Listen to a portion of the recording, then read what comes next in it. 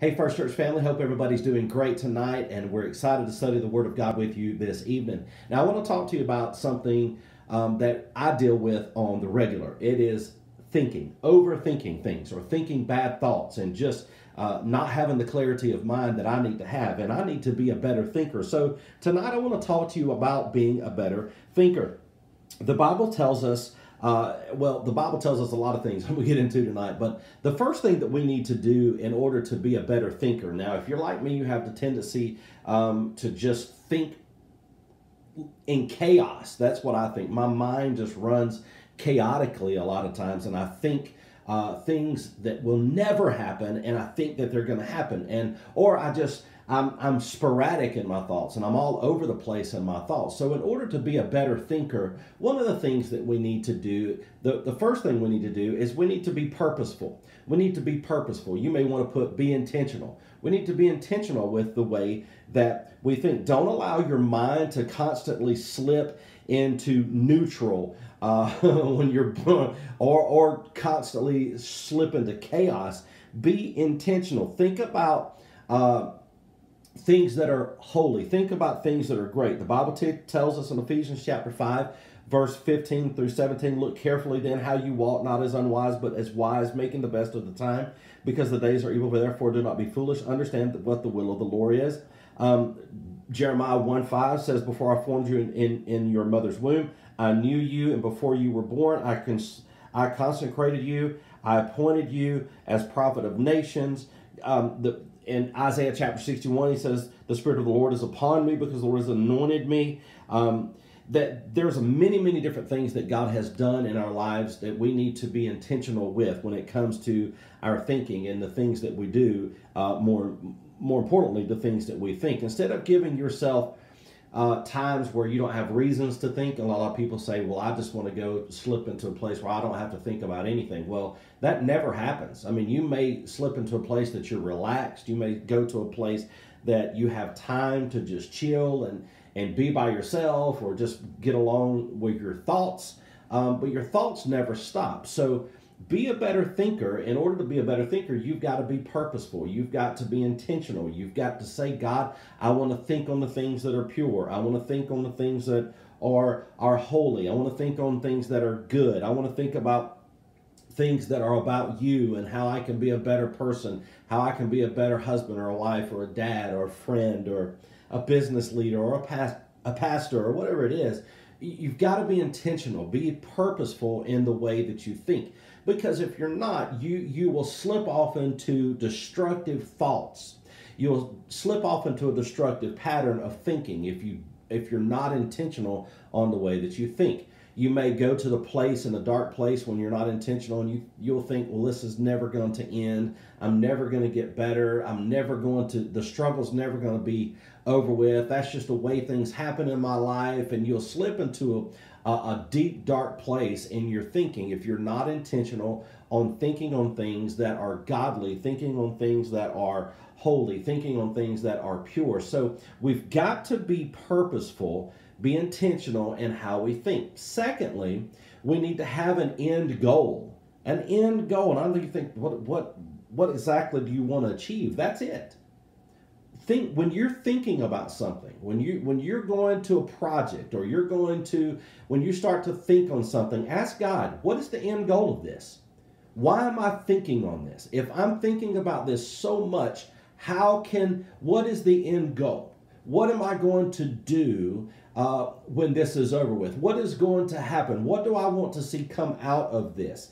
When you're thinking on a project, or doing work at your job, thinking on those things, you've got to be intentional about what you're thinking about, right? Be purposeful. If you're doing a project, if you're studying the Word of God, don't do it flippantly. Be intentional with it, and have an end goal. What I want to get out of this? What do I want to get out of my study? What do I want to get out of what I'm thinking? What is the end goal? Now, a lot of us are flippant. We don't think about end games. We don't think about the end goal. We don't think about it. We just go through life and we go, whatever will be, right?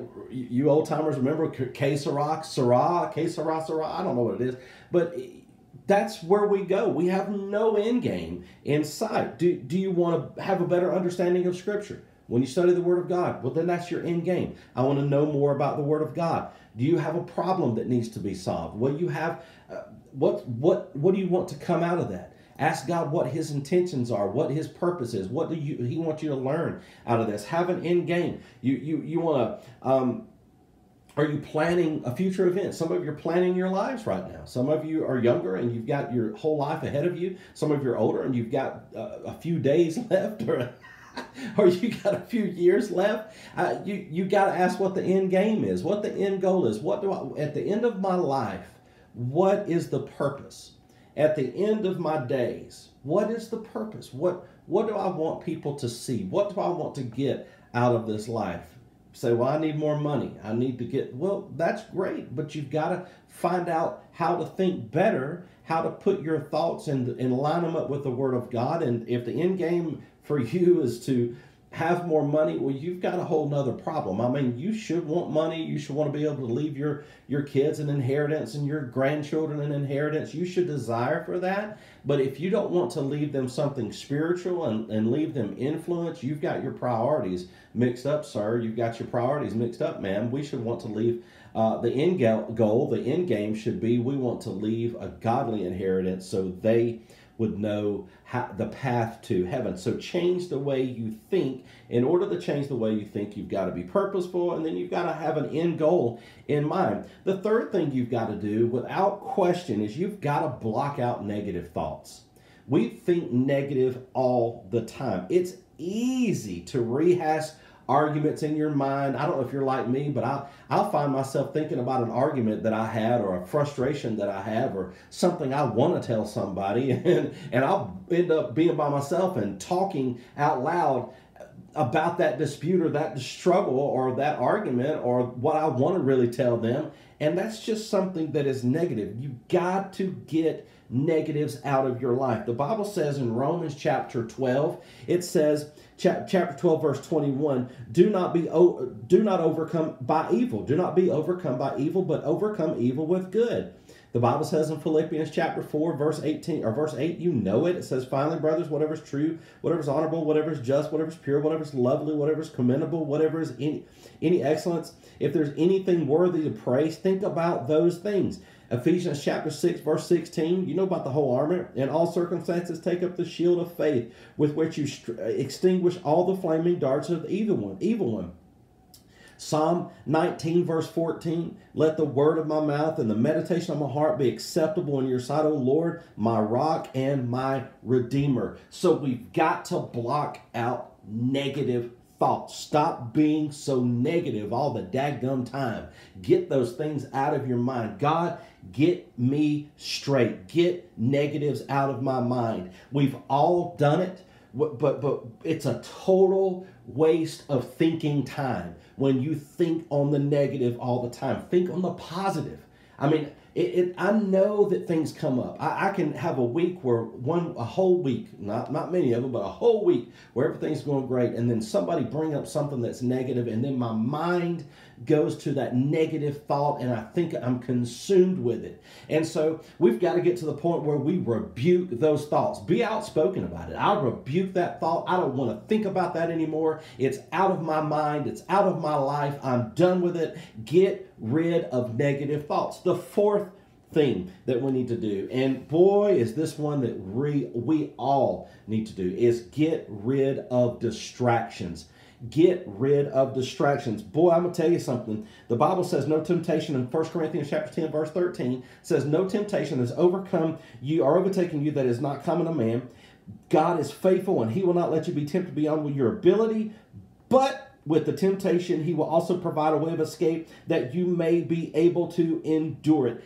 Get rid of distractions. I know that we think that we're all special and that we can multitask and I can think better and I can think about this and think about this and do this and do that and I'm going to be better off for it. But I'm telling you, you're not. You've got to find a way to get rid of things that are distracting you from being a better person, from being a better child of God. And it can be anything that distracts you.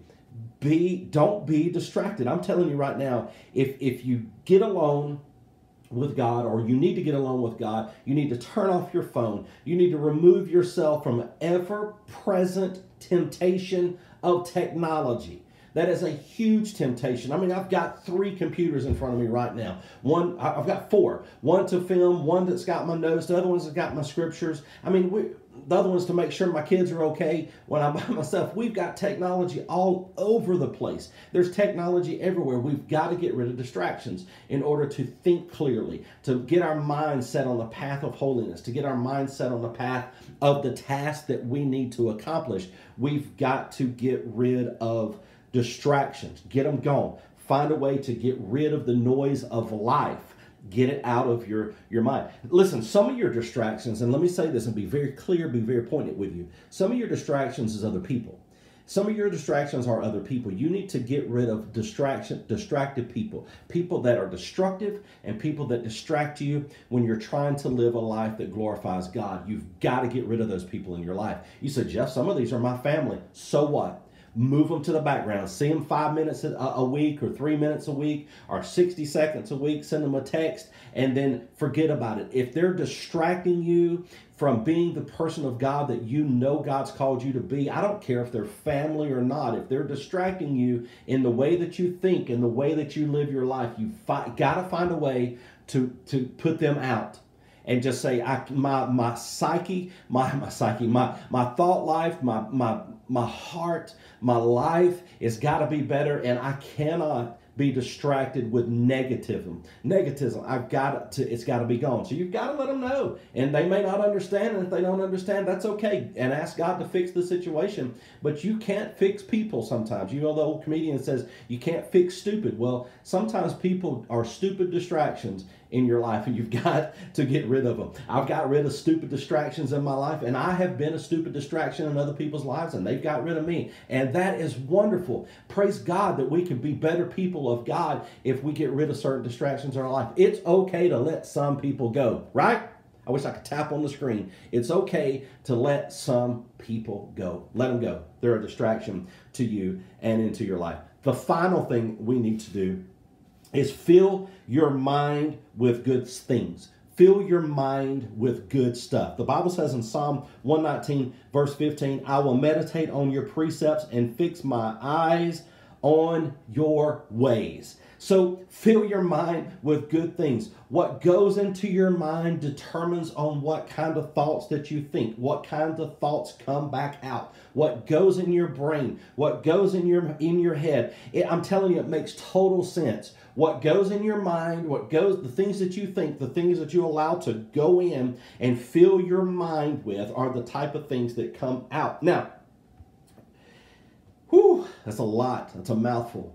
I need you to hear me real quick, and I'm done tonight. Your mind is important. Some people say, well, God saves the heart. That's an organ. God saves, yes, it's the seat of the emotion, but God comes into our life, and we've got to take the Spirit of God and allow it to transform our mind. The Bible teaches us in Romans that we need to be transformed by the renewing of our mind. So allow good thoughts, allow good things to go into your brain. Fill your mind with good stuff. I know men especially don't like to read, but you are going to have to find a way to read the Word of God and pour God's Word into your mind. These are 5 simple things that you can do to literally be a better thinker. Think better. Think on God. Think on good things. Don't let your mind get distracted and let your mind, listen, as a man thinks, so as is he. The way you think will be the way that you live. The way that you think will be the pattern and pathway of your life. So change the way you think. These things will help you. These verses will help you. These principles will help you, but you've got to apply them to your life. I pray that you become a better thinker. Change the way that you think. Think differently about yourself, because you are a child of God. You are purposed. You are holy. You are anointed. You are powerful. God has chosen you, and He loves you specifically. He loves you. Change the way you think. Change the way you think about yourself and ask God to show you how he thinks about you. Would you pray with me? Father, we love you. Thank you for your word today. I pray that we will change the way that we think. God, that we'll be better thinkers, that we'll be intentional about changing the way that we think and what we put into our minds, that we will guard our minds with your word. I love you and I praise you in Jesus' name. Amen. I love you. Can't wait to see you soon. I pray God's richest blessings over you the rest of this week. We love you and we'll see you real soon.